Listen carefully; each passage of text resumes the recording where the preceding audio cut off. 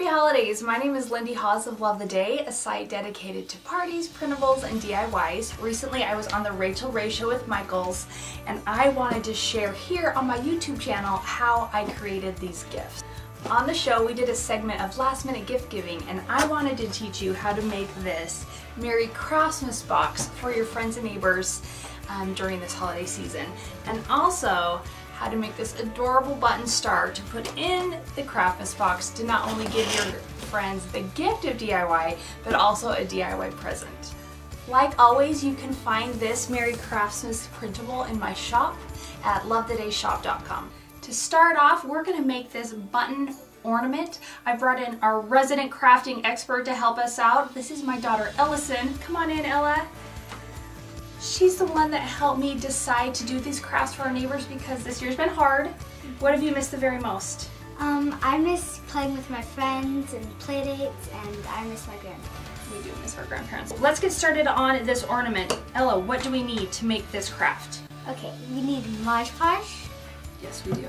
We need seed beads. We need some colorful buttons. We added pink because we love pink at Christmas, right? It's our favorite. And I have this cute wooden ornament for Michaels. Okay, perfect. Ella, what do we do next? We're gonna put a heavy layer of Mod Podge on the Christmas card. Yes, and then we need to place these buttons really quickly on the star because as the Mod Podge starts to dry, the buttons adhere to the star. So go ahead, Elle. She's gonna coat that, and she's gonna start putting some buttons on the ornament.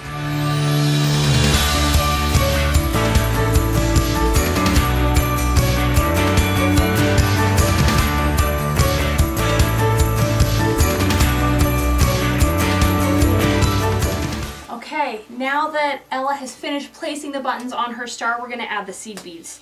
She's chosen an array of red and shimmery white, and what we're going to do is we're going to place the seed beads around the buttons.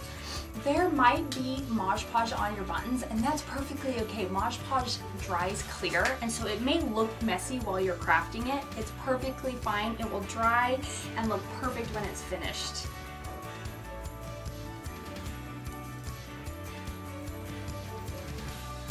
If the beads fall on top of the buttons, that's fine. Just use your finger and move them over to the blank space. Ooh, I like that. Those clear beads are kind of like snow. There we go. The most important part of this craft, and probably the most difficult, is letting it dry. Oh, see, you get excited and you move those beads and buttons. So we're going to set this aside and let it dry for a while. Ella, thank you for your help. I just have a white shipping box that I got at the post office, and I'm going to grab some painter's tape and start taping off stripes. And I'm just going to start marking off this box like you would paint a wall. And I just carry it all the way down.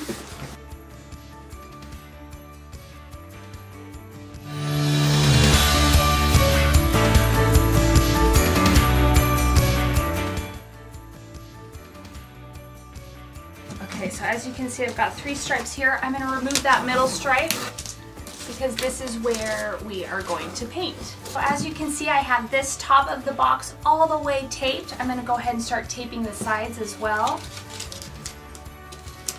And once everything's all taped off, I'll start to paint the stripes different colors. Now that our box is all taped off, we are going to start to paint some of these stripes. It may require a few layers, but it dries really fast on this cardboard. So any colors you like work great. Go ahead and let your creativity go wild.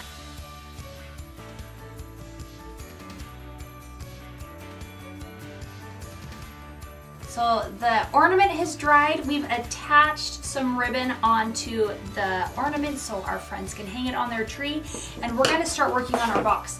Now our box has been completely painted, it's dried, and this is like the most satisfying, amazing part. We get to slowly remove the tape, and look at those amazing peppermint lines.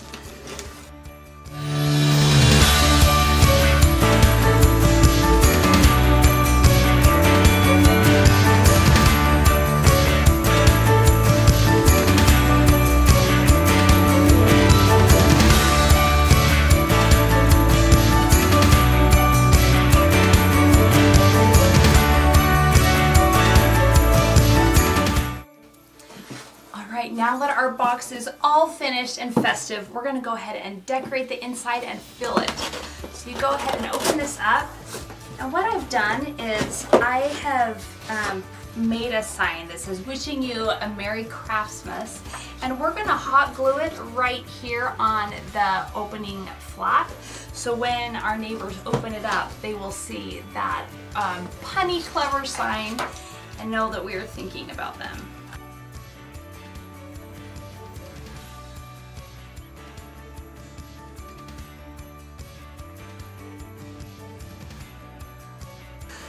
Okay, we are going to start filling our Merry Craftsmas box. Elle's got some paper shred. Go ahead, get the shred, kiddo. She's going to put it in there. Okay, and then what I've done is I went to Michael's. I actually ordered online. They have the cutest craft kits for kids to do this season. So I bought a bunch for our neighbors to put in our Craftmas box. We're going to fill it up.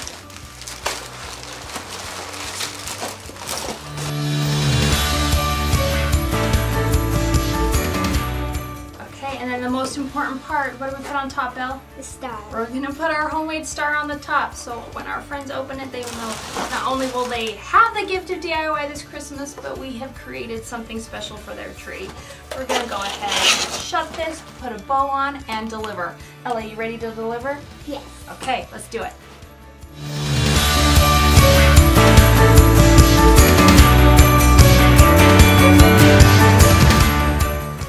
And that's a wrap. That is how you make a Merry Craftsmas box for the loved ones in your lives. Like I mentioned, you can get this printable on my site, and then you can also get the full tutorial on my blog at lovetheday.com.